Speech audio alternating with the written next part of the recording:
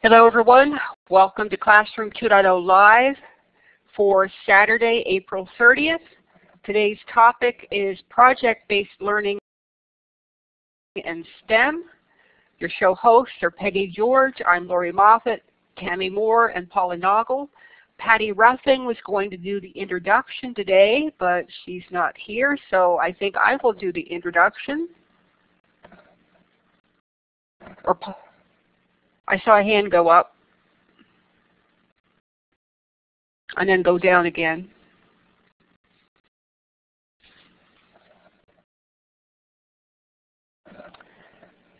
Our special guest today is Mike Gorman, and his topic is project-based learning and STEM.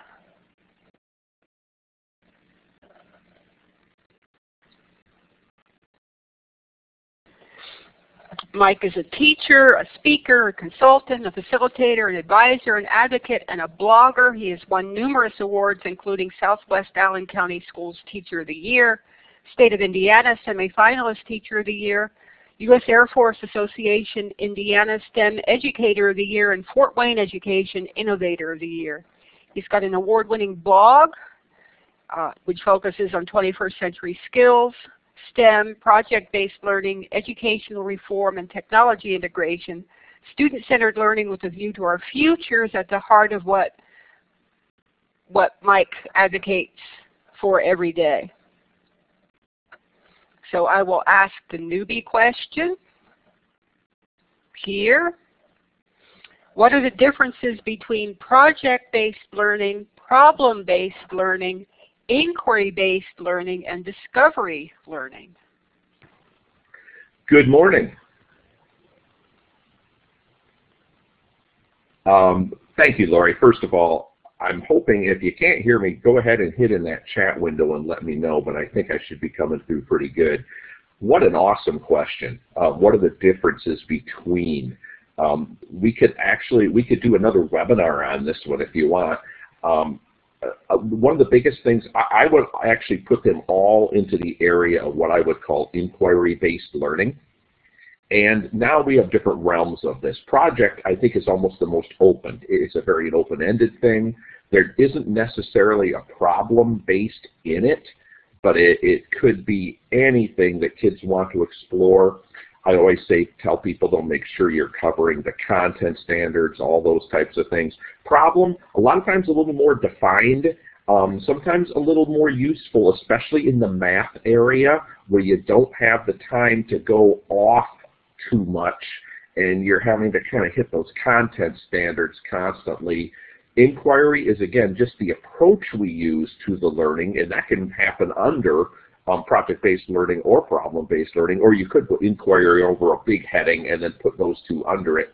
And the discovery learning is, again, is that same thing of inquiry. I'm discovering to learn, I'm looking.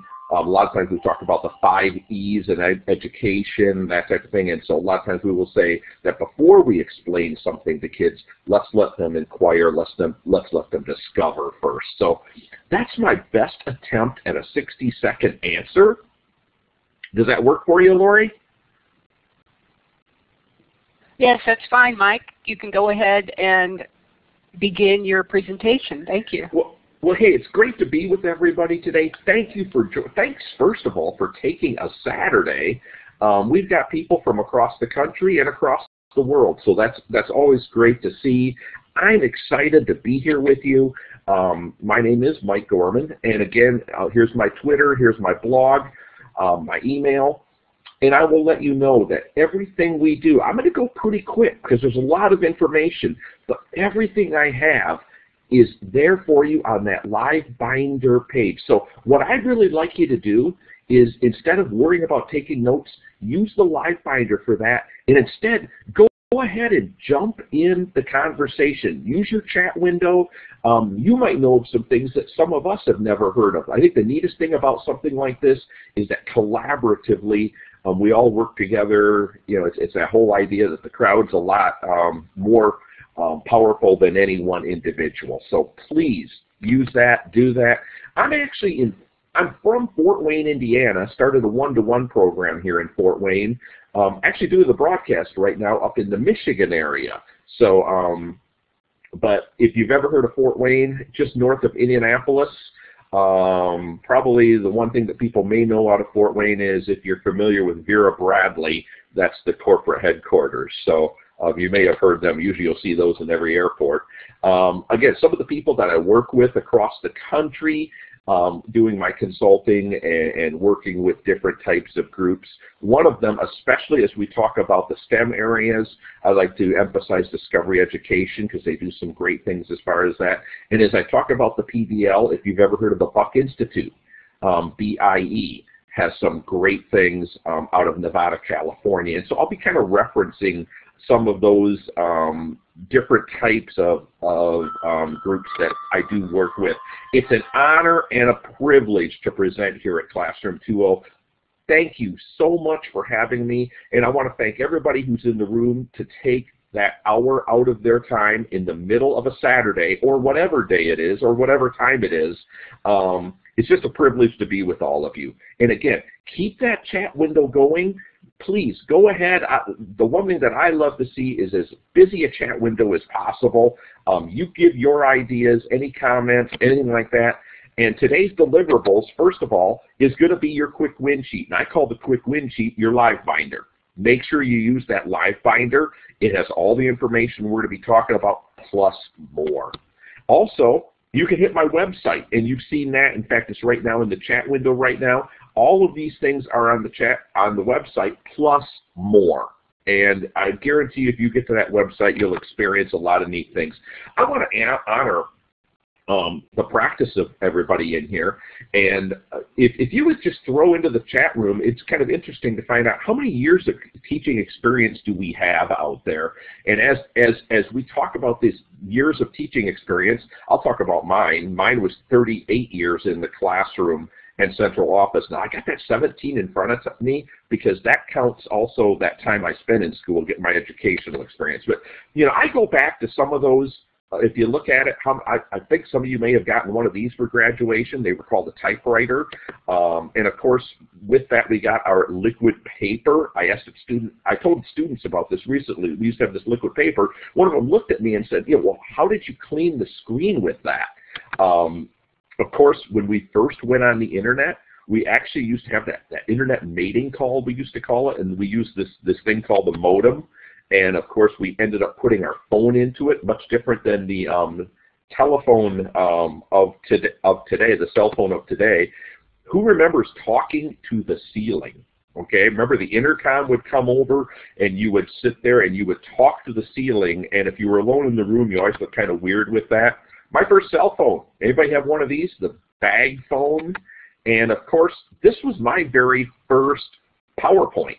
It was before the computer was ever invented, but we would take slides, we would sync it with a cassette tape player, and we actually had a PowerPoint presentation. My emphasis is not all of this is new. Some of you remember the film strip projector. Remember, that was the thing, you turned it on, the beeps.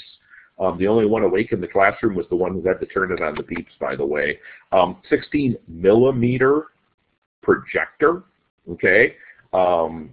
In fact, I still remember if we were really good in class, the teacher would show the film backwards, kind of that first look at backwards by design. Who remembers this? And every time I tell teachers about this one, the first thing they want to say is, oh, what did the kids do with those papers once they got them? And usually it was a nice whiff of the paper, if you remember that. Of course, some of our first computers, okay, we had some of these types of, this was the TRS-80, and of course the Mac. Some of you remember this. Of course, we got better as we got color computers and the Apple IIe. Who remembers their first video game? Here was mine. It was Pong. Okay, and I still remember Pong. Black and white, not a whole lot of graphics. And of course, who can't forget this one? Oregon Trail. It's amazing when I think of Oregon Trail. It was one of those first interactives or whatever that we actually had a class, you know, we used in class, and the kids were so excited. Jane, you're right. Yeah, we've come a long, long, long way. And so, yes, I was hooked on Oregon Trail too, and most of the time I got there with everything that I needed. Hey, the reason I bring this up is so many times we hear all of these different things about our past practices, and we talk about how, oh, we have STEM, we have PBL, and the first thing I want to do is honor all of you people that to say a lot of us have been doing a lot of these things all along. Okay, and I think that's the biggest thing we can do for teachers in our country and in the world is to say, wow, we've had amazing teachers. We've always had amazing teachers. So I want to take this past practice idea, and I want to just go forward with it, do some definitions, some whatevers that maybe bring us even further along in this type of thing. So I've got a STEM journal I'm going to be going through, and the STEM journal, first of all, let's talk about STEM, project-based learning, and technology. That'll be our first thing. And please, as you are on that chat window, as you see some things, please jump in there, okay? Love to hear from you. It just excites me to see what comments people have to say all over. Go ahead and throw in one of your favorite past practices. I don't know if any of you, I'll throw another one. I don't know if any of you remember classrooms with no walls. Okay, that was back in the late 70s, early 80s.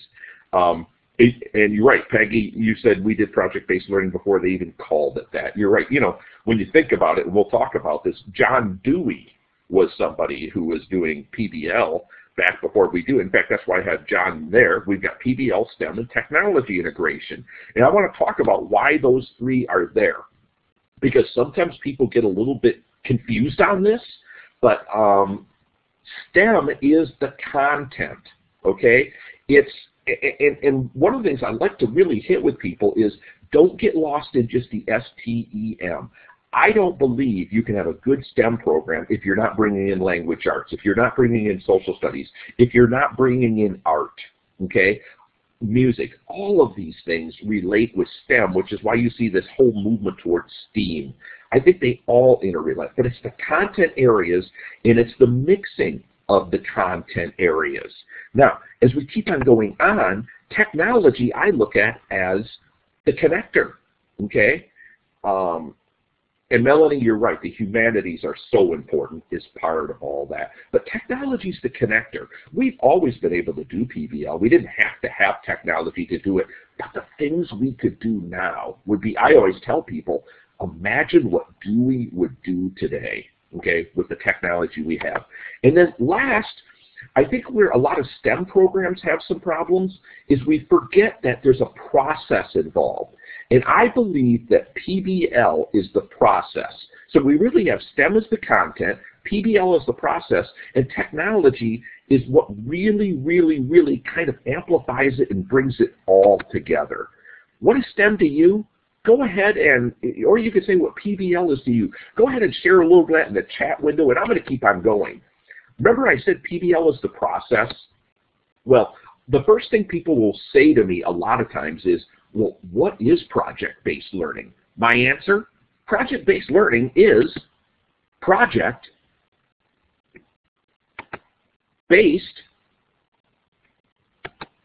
learning. It is project-based learning. It's learning through the use of the project, okay? It really does. David points out here that it makes our learning engaging and relevant, and that is so true. The project teaches. It's not the final encore. The people at BIE at Buck like to say it's not the dessert, it's the main course, okay? And so something to keep in mind as far as that. It's the entire play, okay? It is the opposite of putting it backwards, LBP, which means learn before projects. You don't teach, and then suddenly do a project in the end. So I love what Reva says here. PBL is getting our students to start thinking through solving problems, creating solutions, and finding resources. That is so, so true. And so let's keep on going on this. This is one of my favorite quotes, and let's just take a second to look at this. John Dewey said, "Give the pupil something to do, not something to learn, and the doing is of such a nature as to demand thinking." Now that's huge. That's why I have it in bold. The doing is of such a nature as to demand thinking. And it's really the thinking that makes the learning happen. It's the metacognition. And so now learning naturally results. Okay? And so I actually do a little keynote where we spend the whole keynote on this quote. I could talk and listen to people talk about this for hours because it's so simple. It's the doing, but it's the thinking we do because of the doing. So go ahead, anything you think as you think about that quote, feel free to put in there. What does it mean to you? What are your thoughts on that? And as you do that, I'm going to look at a couple different models of PBL, project-based learning, and one of them came out of the East Coast back in 1997. It was called the 6 A's of project design, and included these things: authenticity, academic rigor, applied learning, active exploration, adult relationships, and assessments. Now, I have got links to all of these studies in the live binder, so you can kind of take a look at it. I talk about them, but then over at Edutopia and through a project with Purdue University, they came up with 5 keys to rigorous PBL: real-world connections, core to learning, structured collaboration, student-driven, multifaceted assessment. Sounds an awful lot like the 6 A's, and now we can keep on going. And one of the groups that I work with, the Buck Institute, likes to say it's these 8 essentials. Last summer, they upgraded these to the gold standards. And when they upgraded to the gold standards, the one I could talk a whole seminar on the differences between the 8 essentials and the gold, but the biggest thing I will say that BIE did is they brought in the idea of authenticity, and they brought in the idea heavier of reflection, because it's the reflection that causes that metacognition, okay? And so as we get into that, this is kind of what BIE says, and we've kind of thrown the gold standards in there, but I encourage you to go to, in fact, Peggy, thanks, she just threw that in on the gold standards. It's a great article from the Buck Institute. Remember, what I'm talking about is PBL is the process, okay? And that's what's so important. Now, what are these 8 essentials as we get into PBL? Well, one of the first things is the significant content. And as you can see there below, when we talk about STEM, it's these. But remember, I've already told you, don't forget the other areas, okay? STEM is the content. Don't get that messed up with the process. Now, a pure STEM person will actually say it's this process, and I agree with them. But a lot of times in schools, we go and we say, we're going to do STEM, and so people start doing all these STEM, and I call them activities, and they really miss the process because they're missing some of the content. It's just a bunch of cool, fun activities. But as we start thinking about what process we're using to deliver the STEM, then we put STEM into the actual content area, and we can put something else into the process. So STEM content, we've talked about these ideas. And there's all types of things of STEM. I have seen STEM, I have seen STEAM. I have seen R put into STEM for STREAM. I've even seen STEAMIE include everybody. And of course, if you're going to have STEAMIE, you better have STEAMIER and STEAMIEist. I haven't seen those yet, but I bet you somebody's going to come up on one of these times. Okay, now the essential elements of PBL is life and success skills. We bring the 4 C's competencies together, and really what BIE is doing now in their talks is they're really no longer calling them the 21st century skills. They're calling them life and success skills because there's so much more there than just the 4 C's. But you see, PBL provides that foundation, okay? And so on the one side of the track, we see, with this train, we see the actual content. On the other side of the track, or the second track, we see these life skills. You have to have both. If you don't have both, the train doesn't run. I've seen a lot of great classrooms that are filled with 21st century skills, and the kids are amazing, and they're doing awesome things, but then you ask them some of the content, and they look at you like, oh, we haven't really talked about that. So it's just something to think about. And Melanie says here, I battle standardized testing learning behavior all the time. You're right. And that's why I say I think we have to make sure our content is in this, and I think the standardized testing will then take care of itself. Now, another element of PBL is in-depth inquiry, letting kids ask questions. And that's actually a convergent to divergent process. Okay, we get an answer. Now once we get an answer, we go out with new questions. And I could do a whole session just on talking about the whole inquiry process, but we want to provide directions to answering problems of the future. And inquiry is a natural part of the STEM disciplines. Now the other thing in PBL we have is the driving question.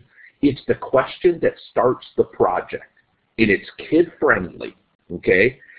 It's not an essential question. I always say essential questions are written for teachers, okay? And so a driving question is aligned with goals. It's engaging and student-centered. It's open-ended, and it launches the inquiry. Be careful, and I have in the Live Finder my whole article I wrote on Educationese translated. In other words, we have to make sure that our driving questions are not Educationese. So keep that in mind. Here's an example, and I love to show this example. That top question there, describe a typical food chain for the herbivores, carnivores, and omnivores in the deciduous forest biome. I call that an essential question, because if I were to pose that to a bunch of 3rd and 4th graders, they're going to look at me and go, what's the question? Because they don't even know the vocabulary. But what if instead I said, can we write a restaurant storybook menu for the animals that live in the forest? Now suddenly I can uncover the curriculum of what herbivores are, carnivores are, and omnivores are. And so something to think about is we start thinking about how we do these things. Because with that driving question, then our kids get the needs to know, well, who eats who in the forest? Well, you mean not everybody eats plants? And you start getting this type of exploration going with kids needing to know. They're uncovering the standards, asking questions in a new way. Why are we doing this today?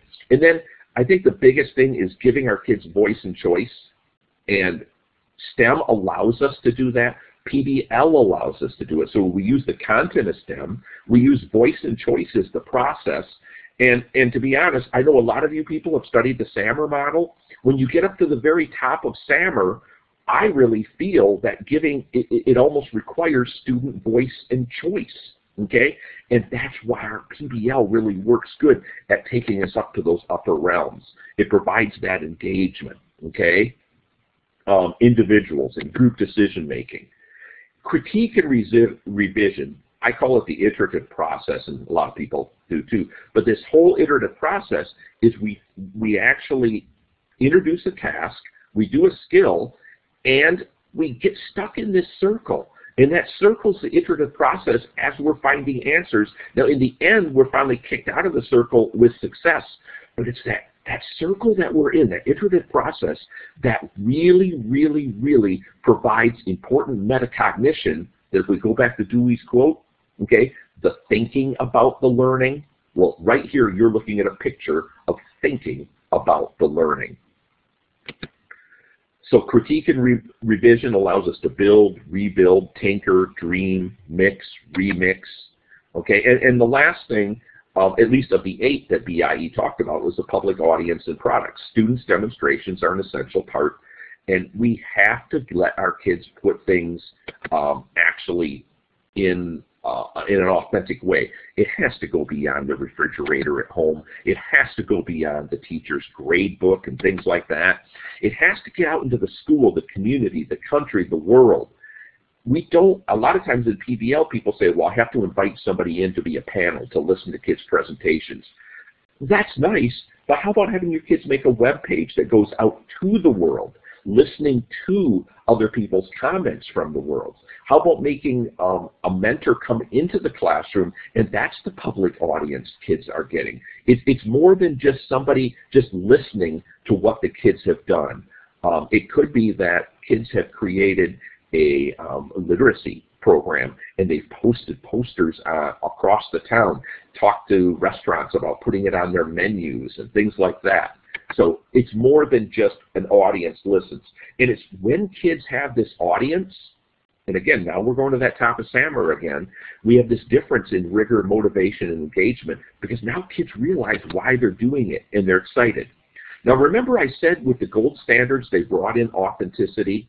And I always bring in my picture of the cat and the mouse. I mean, we can give him his little toy mouse, but we really know what he's thinking, okay? And authenticity provides real-world purpose, relevance to the here and now, audience and mentors. And I always called it the A. I'm actually in the middle of writing an article. It's called the A through G of STEMBL, STEM with PBL. And A is my number one thing. I don't have them all in the publishing forms yet, but as we look at this, that's one of them. And then also essential elements of PBL, the meta reflection and metacognition. This goes back to that Dewey quote. We don't learn until we've thought about it. And unfortunately, what happens is our society and our state departments of education has turned us into standards pushers instead of people that make kids think about the standards and really understand them. We push them long enough so they'll remember them for the test. So something to think about there. I'm going to go back to John Dewey. Give pupils something to do, not something to learn, and the doing is of such a nature as to demand thinking. Learning naturally results. That's the PBL part of STEM, okay? And I think that is so, so, so important. So now we have the process and the content. That's the PBL and the STEM. Well, let's bring in that we know that PBL connects STEM. In other words, PBL allows us to put all of these STEM subjects together if we wish to, okay? And so as we go into here, how do we make it happen? Well, today we have technology. And I tell people that technology is the amplifier. It's the conduit. It's the three that make it together, which you see my triangle down there of why I feel the three really work together. Now, technology blending, it provides the necessary conduit to the real world. Now keep this in mind. Remember I said I'm working on my A through G model. Here's my B end of it. Blended in technology. And here's the mistake schools are making today right now. If you look at the 4 points, let me hit this first point, analog tools. There is nothing wrong with a crayon. There is nothing wrong with a marker. There's nothing wrong with a piece of cardboard. These are pieces of technology. Don't get wound up constantly in making sure that everything has to be digital. Okay, I think that's the mistake we're making a lot of times, is we're so afraid that things have to be digital, we have to have the computers out. No, think about your first smell of a crayon, and think about the imagination that brings to us. So don't think of technology always as digital. Let's go back to analog. It's really okay, okay? And so keep on thinking about that. But then we can get into the actual digital. That's where we bring in SAMR. Okay, the redefinition, the modification, and of course the augmentation and the substitution. Okay, all of these types of things which bring us into SAMR. But then how about even going beyond that?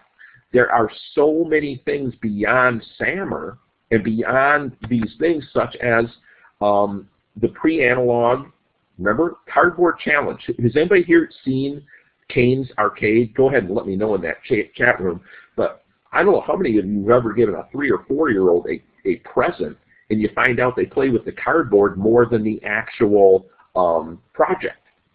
And so this is a great example of this analog idea of keeping that going. And of course, how about beyond our digital tools? It's not about the digital device. Don't put your devices in the center of the classroom. Put your kids in the center of the classroom. And the digital tools take us beyond the device. And so we can actually have robotics, we can have electric circuits, squishy circuits, all of these types of things, and we'll talk about that here in just a second as we get into the resources. PBL, STEM, technology integration. I think they all come together, and if you go into Live Finder, you will find an article I did write on that you're more than welcome to share with other people. Now, what are some of the STEM resources? And I'm going to go through these kind of quick. We've got about 20, 22 minutes left here. And I'm going to try to hit them starting off with a little bit of science, okay? And all of these are in the Live Binder for you.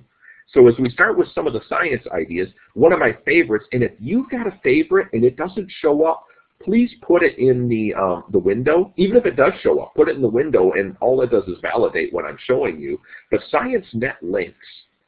has got some great ideas, and I've just pulled you one of their pages that they use here, but ScienceNet links, some great things, a lot of literacy brought into ScienceNet links. PATT, some of you probably use out of Colorado, and it's actually interactive simulations that kids go through, and I've seen this used in physics classes, biology classes, all of these types of things. Oh, I love that. Blanket forts to encourage creativity. Thank you, Melanie.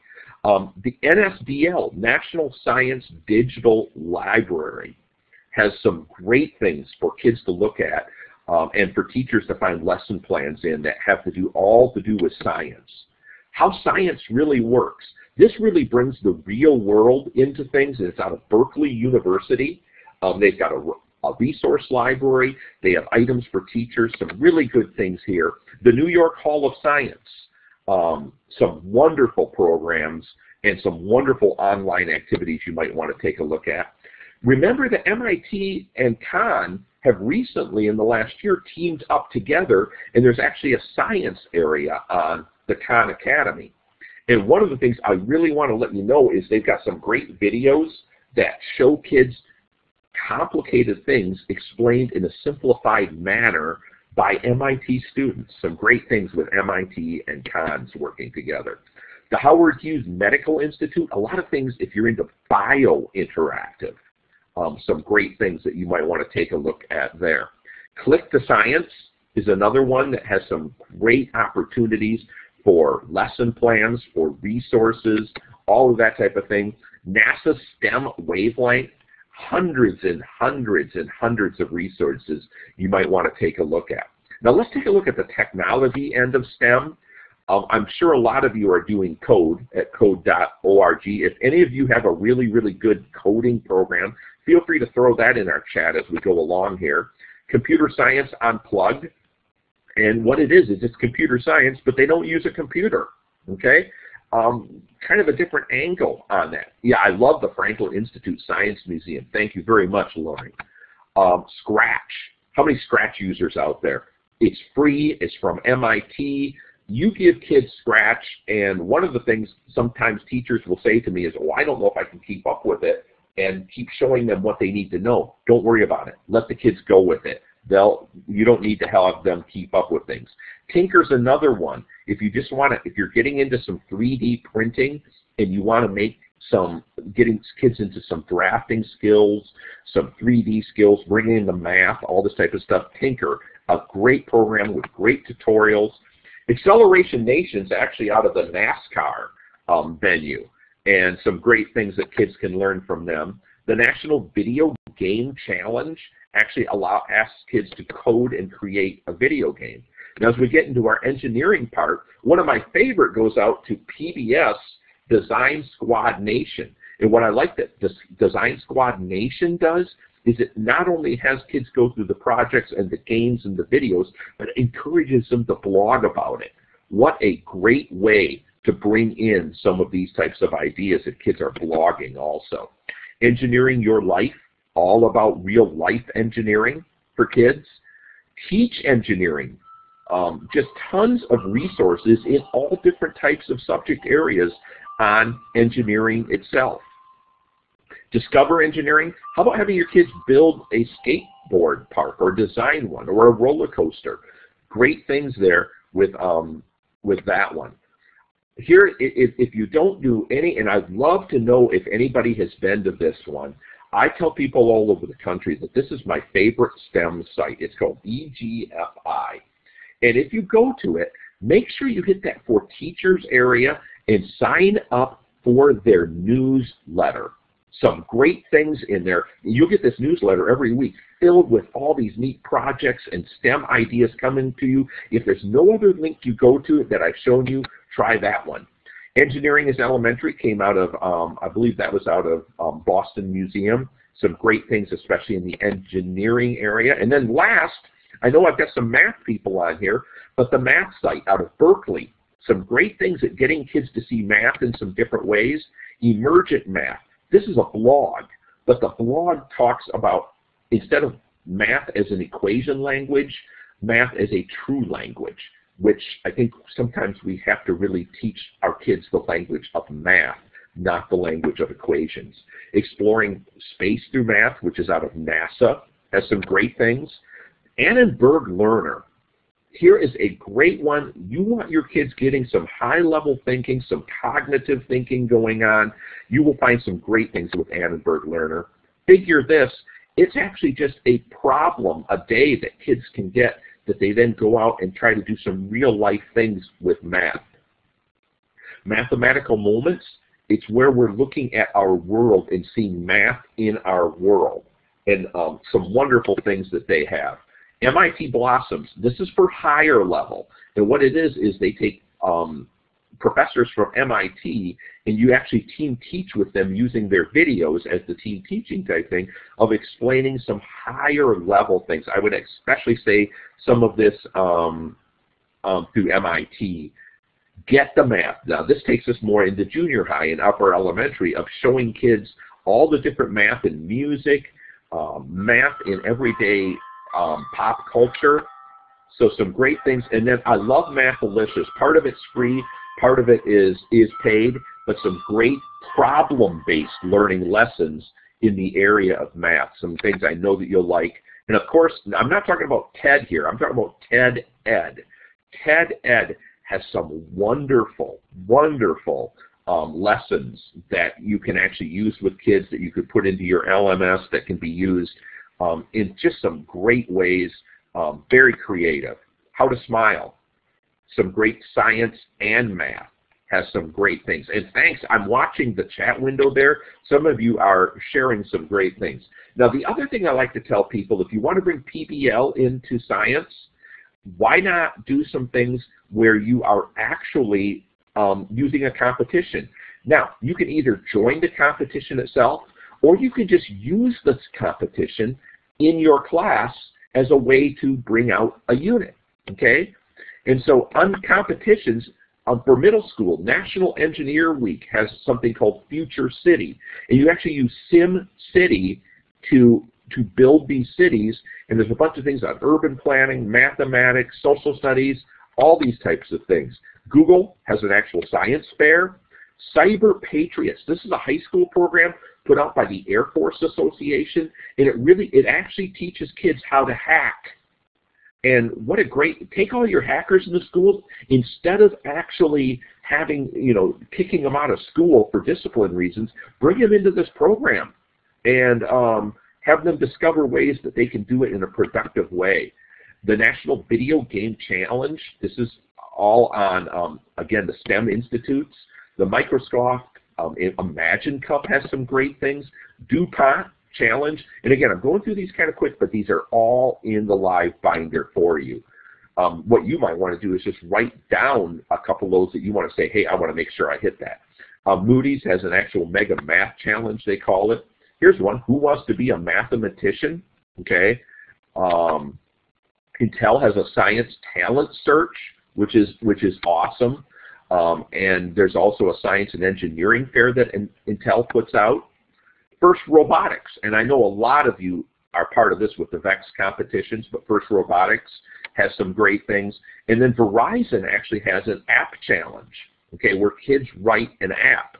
And so think about competitions as a way to bring STEM into your program, PBL into the program, even if you don't join the competition. Okay, it may be that you found the competition and it happened 2 months ago, but all the resources are still up there for you. Go ahead and use that as part of it. Biomimicry, I think this is a great one. Got Game is another one where they're actually doing some game type things, and then the National Science Bowl, which put out by the U.S. Department of Energy. Here's one in the elementary and middle school level. It's called the Kids Science Challenge. And there's all these different units here, like detective science, bio-inspired design, okay, sports on Mars. Some great things here that some of these competitions were done 3 or 4 years ago, but they still have them online so you can use them as part of your program.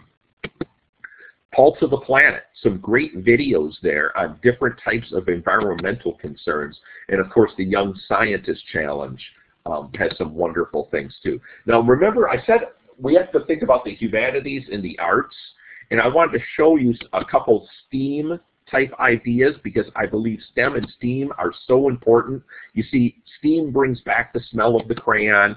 It allows kids to tinker, to go through that iterative process, I don't like to call it failing forward. I like to call it actually just having them learn how to revise, okay? How to take a first draft and make a second draft. Remix and create, okay? All of those types of things. And probably one of my favorite ones is the Kennedy Center. It's called Arts Edge. Some great things on the actual arts in STEM education. The New York Times Learning Network. Take a look at the different lesson plans there, okay, that you will find.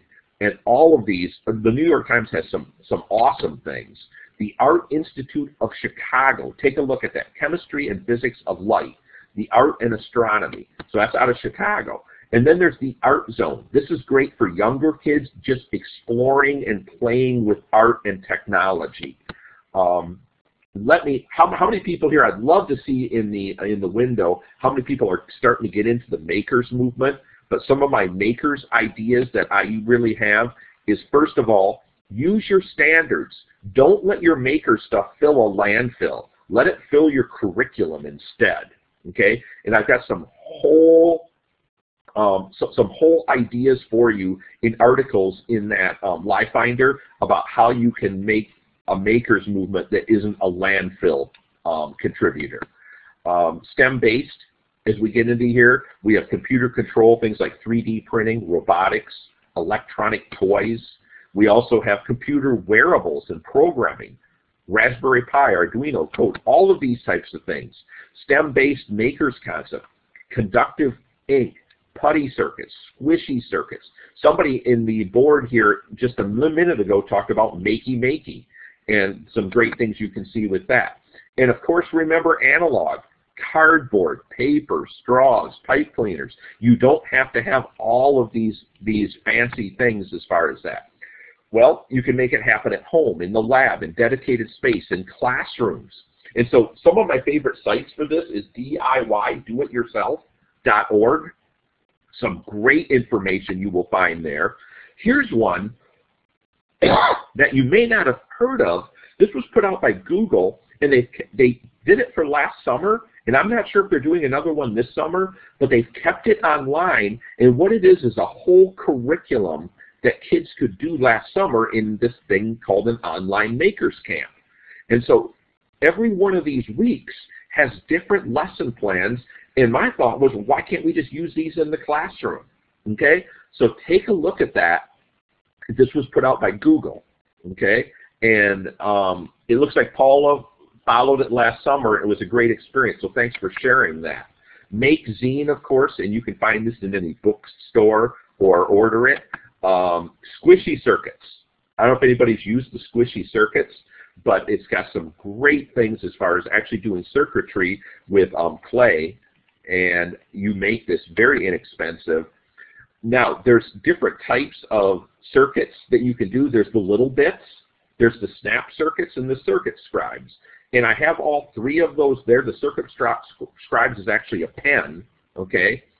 Snap circuits is kind of interesting because I love the little bits, but if you're on a budget, you will find that you can usually get 4 or 5 of the snap circuits for about the price of a little bit. So it's something you might want to take a look at. If you've ever been to the Exploratorium in San Francisco, it's a wonderful place. But what's even more wonderful, visit it online. There's some great things online in what's called the Exploratorium Tinkering Studio. And you can see some of the things that I talked about right there in that slide.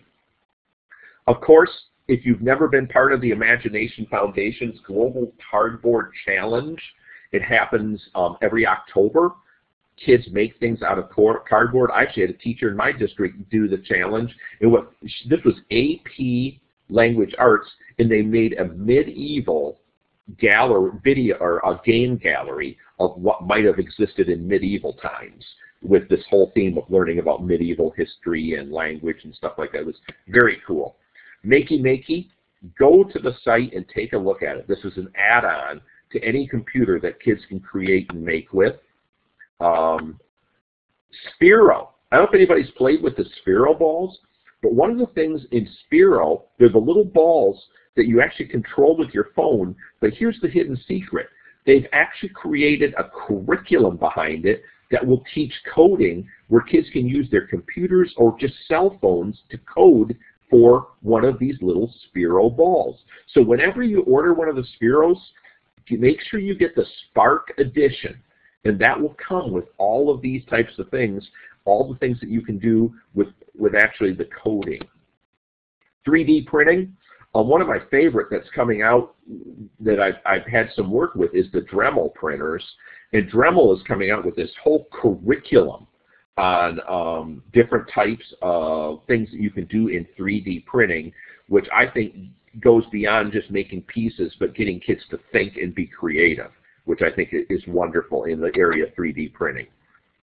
PBL resources, as we got about 4 or 5 minutes to go, I promised you I would talk about a couple of them as we get into PBL itself, or project-based learning. One of my favorites there in the upper left-hand corner is BIE, and you can actually go to BIE.org and you can do a resource search. You put in what you want to do, and it will bring up a bunch of articles, some wonderful things. Edutopia has some great things for you that I know you will love under project-based learning. And then that one where it says 21st century, okay, the state of West Virginia has a site. And at that state of West Virginia site, you will find all different types of projects. And then learning reviews is another one that is very, very, very valuable for getting into some PBL things. Final thoughts, PBL, STEM, technology integration. What I've tried to do is I've tried to get into the pedagogy of it in the first half and the practicality of it here in the second half. And I hope you've enjoyed these ideas on project-based learning. Project-based learning being the actual process. STEM being the content, okay? Technology allowing us to use it to be the connector, the conduit, the amplifier, okay? Keep all of these things in mind as you go through the STEM process, the PBL process, because remember, we have to give kids something to do, not something to learn. We've been doing that too long. And the doing is of such a nature as to demand thinking, learning naturally results. So that's really what I wanted to talk about today. Hey, I'm going to encourage all of you, thanks for spending time, dream big, put the three together, make it real for kids. It has been a pleasure to present to all of you at Classroom 2.0. Share this, connect with me anytime. You've got my Twitter, you've got my blog, you've got my email, all of those types of things. Thank you, thank you, thank you for allowing me to spend this hour on this Saturday with you. I know it's a lot of stuff, but that's why the live binder is there for you. Thanks so much, Mike. And it was such a whirlwind. I didn't see very many questions in the chat. If anyone does have a question for Mike, please type it in the chat and I'll ask. I know there were other great resources posted. Or, that's another idea, yes, if anyone wants to take the mic to either ask a question or share an experience they've had, that would be great too. What I did like was I was just so impressed with the amount of, I couldn't keep up with the chat, just with the amount of sharing going on there. To me, I'm going to have to make sure I copy that. In fact, and Peggy, you might want to share that with us, do we download the chat or how do you make a copy of the chat itself? Well, there is a way to get the chat if you want to in the file menu inside of Collaborate, but that's one of the resources Peggy will get once the show is over. And it will be on the Classroom 2.0 Live website. Yeah. She'll get the chat log. I think with a lot of you, thank you so much, Paula. I have a feeling I've given you enough to keep you busy for the summer if you wish. Easily, if not more than that. Yeah.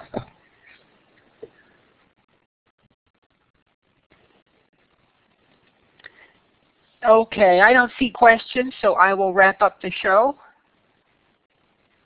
Thanks again, Mike, for all of your wonderful sharing and resources. Our upcoming shows are May 7th, Todd Neslony, Adam Welcome with Kids Deserve It Initiative. On May 14th, Nate Balcom is our featured teacher. The March Book Madness and other student projects. May 21st, there isn't a show. There's a 4T virtual conference, the 21st to the 23rd. And the 28th, also no show. That's the Memorial Day holiday weekend in the United States. As you exit the show, and Mike, if you wouldn't mind turning the mic off, we hear your typing. As you exit the show, the survey link should open up. You can also take the link in the chat box soon, or the link is in the live binder. Special thanks again to Mike Gorman, to Steve Hargadon, the founder of Classroom 2.0, Teacher 2.0, Future of Education, and the Learning Revolution, to Blackboard Collaborate for our webinar platform, and to everyone who participated in the show today. Thanks so much for coming.